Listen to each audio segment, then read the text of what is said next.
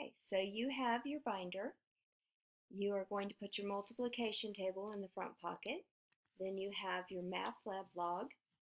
You will have about 10 pages. You will put those in your log. Notice that they are in order, number order, all the way to 55. Okay, then you have your notebook paper. It's the next thing in your binder. You need to number each page on the outside corner of the page away from the hole punch and divide it in fours. Turn the page and you will put a 2 in the top outside corner and divide the page into fours. And continue. You have 3 and divide your page into fours. This will allow you to have space to work each problem out in MathLab. So you go to 5. I can hear myself talk. You're recording. Okay, so 6, divide the page into fours.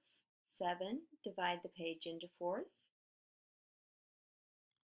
And so on until you get to 50. And you will do all of the lined notebook papers until you get done. Then you're going to work on the table of contents for your interactive notebook.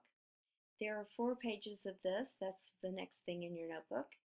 Then you have your printer paper with hole punches in it, and you're going to number those continuously on the outside corner of your notebook.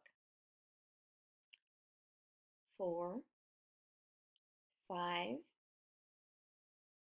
6, 7. Notice it's on the outside corner of each page, and you're going to number all the pages, front and back, until you get to 50.